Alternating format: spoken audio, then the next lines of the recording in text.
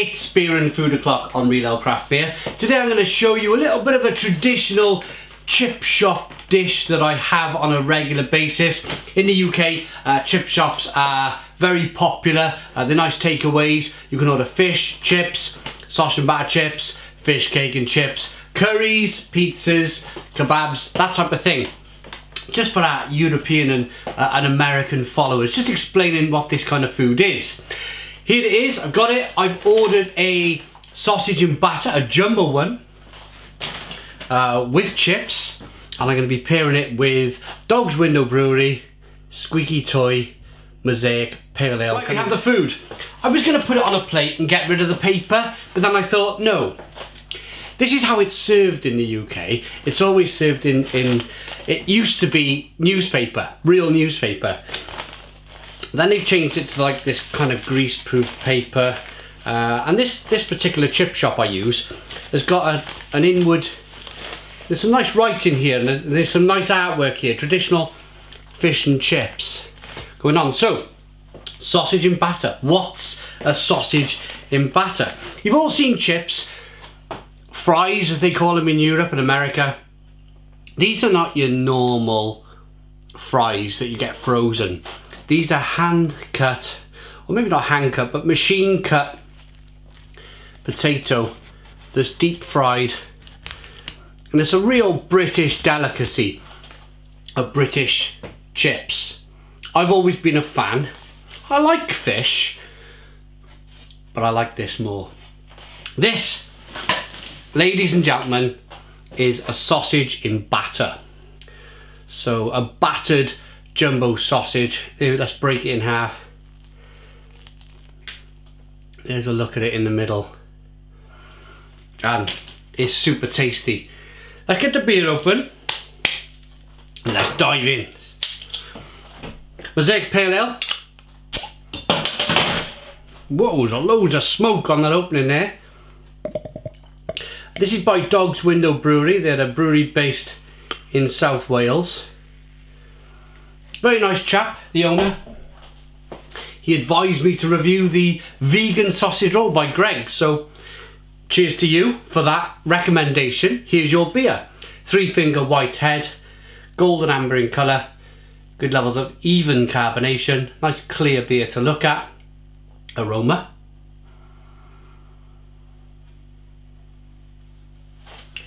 Lots of Mosaic hops coming through. Some nice light biscuit malt aromas. Spicy, peppery. Let's dive in. A little bit of mango, grapefruit. Cheers.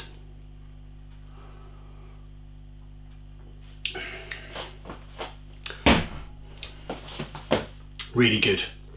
Balanced. A little bit of sweetness to begin with. Goes over to a grapefruity, bitter finish on the back end. Grapefruit, orange peel, fleshy blood orange, that sort of thing. Spicy, but easy drinking, at 4.3%.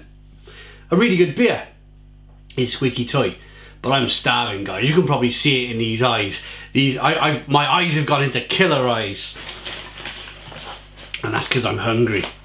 Let's show you some traditional fish and chips. So, as I mentioned, here's the chips.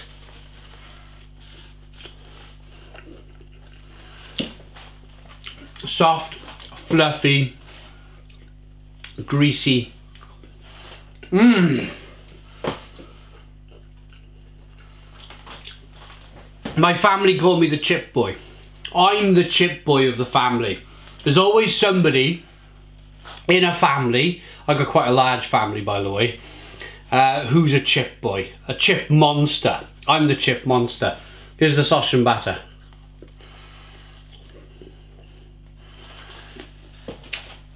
Crispy batter.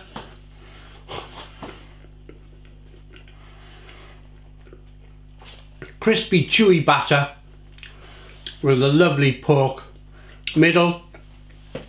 This is not like a kielbasa, like a Polish kielbasa or a frankfurter. No, this is very different. This is a British sausage. It's a lot softer. There's no real like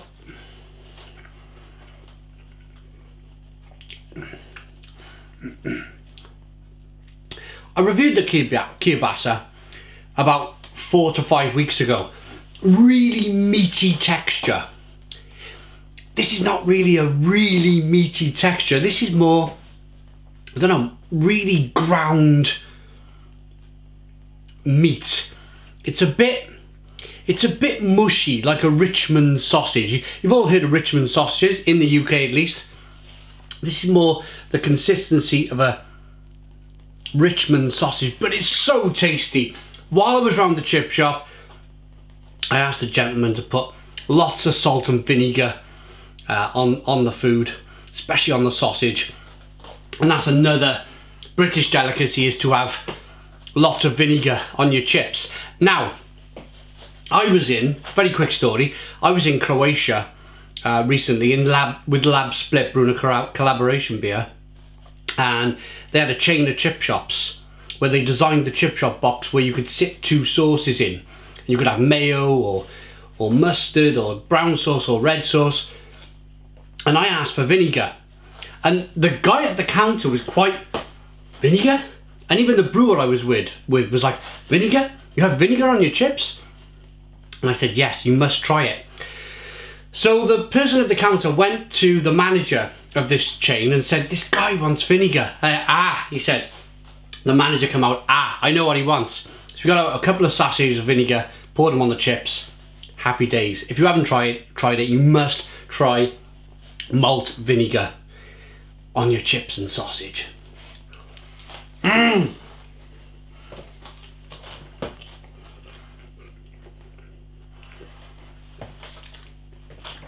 I am open to eating a lot of foods.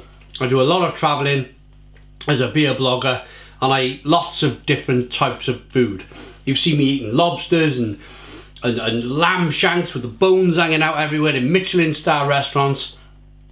But deep down, if I had to choose, I would choose my favourite, and that is sausage and batter with some really good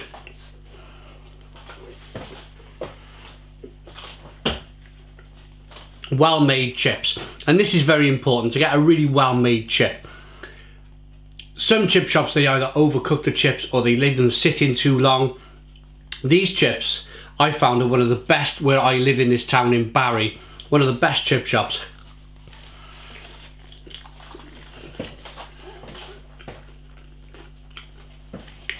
Good quality potato, not cheap potato used. Quite greasy, but that's what it's all about. So I've let you into a little secret as to, that is probably, right there, that is probably my desert island food. Never mind my desert island beer. What I would take on a desert island, my last beer to take to a desert island, if you asked me to take my desert island food, it would probably be jumbo sausage and batter with some good chips, plenty of sausage and salt and vinegar. Now, let's take a little bit more time on the beer. Now we've been able to get more of the beer into the glass, it's become a hazy beer. I imagine now that the beer will have a little bit more taste, maybe a little bit more body. Let's get back in.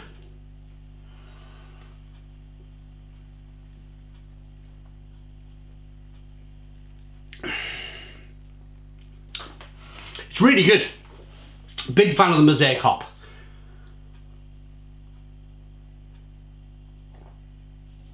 First of all, the beer is quite carbonated. It's bursting with carbonation on the palate. I actually like that. That's quite heavy food. That's going to sit in my stomach like a lead balloon, that food.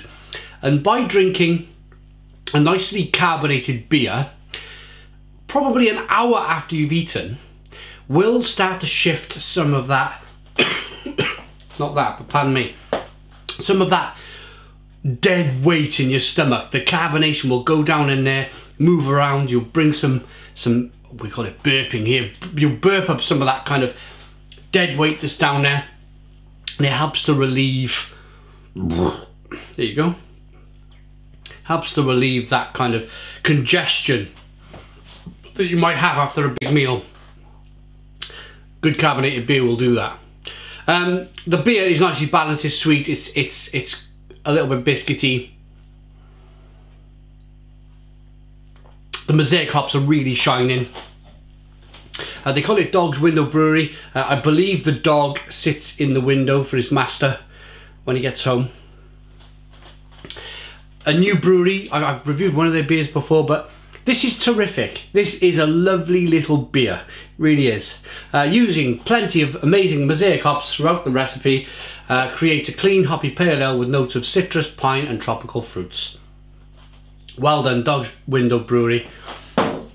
Lovely finish, peppery, spicy, very hoppy on the back end. I find it grapefruity and some orange peel and some punch bowl fruits. Tastes terrific. Rating for the beer.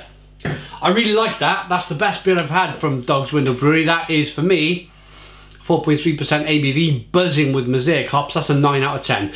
9 out of 10 from Real Ale Craft Beer. Food. It's my favourite. It's my favourite. So I've let you in on a little bit of one of my secrets of what I enjoy to eat. They don't call me the chip boy for nothing. 10 out of 10 for the food. Please put your comments in the comments box. If you enjoyed the video, please comment in the comments box. Please leave us a like if you like. Please subscribe. Thanks for watching. Love you all to bits. See you again soon. Boom! Cheers.